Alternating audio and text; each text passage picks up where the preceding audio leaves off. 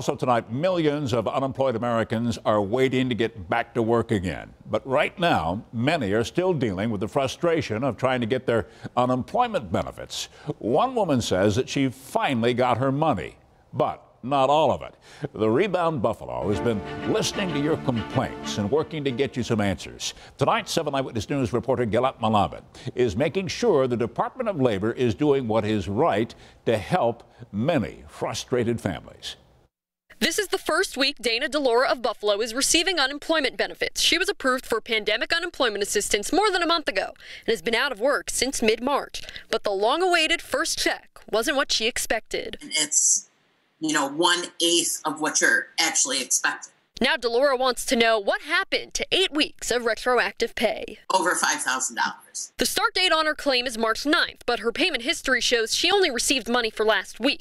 Delora says the money would make a huge difference in providing for her kids. She understands 1.5 million New Yorkers are claiming benefits, but just wants an answer on when the retroactive pay will arrive. Even if I know I have to push the electric bill 2 more weeks, at least I know that's what it's going to be. So 7 Eyewitness News looked into her situation and found out information that will be helpful for a lot of Western New Yorkers. The Department of Labor says back pay will most likely not be deposited in one lump sum.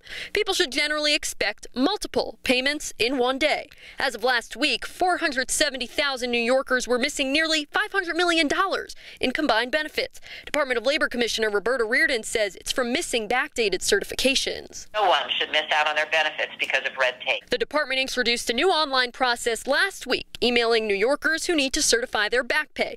You fill out a form and return it online instead of certifying over the phone. But Delora says she already certified all her weeks, leaving her waiting on thousands of dollars in retroactive benefits. Am I just a glitch, or is this part of the process? I asked the Department of Labor for a timeline for Delora. How long does it take someone to receive retroactive pay after they completed all their back certifications? A spokesperson is working on getting an answer from the Unemployment Department. Gilad Malamed, 7 Eyewitness News.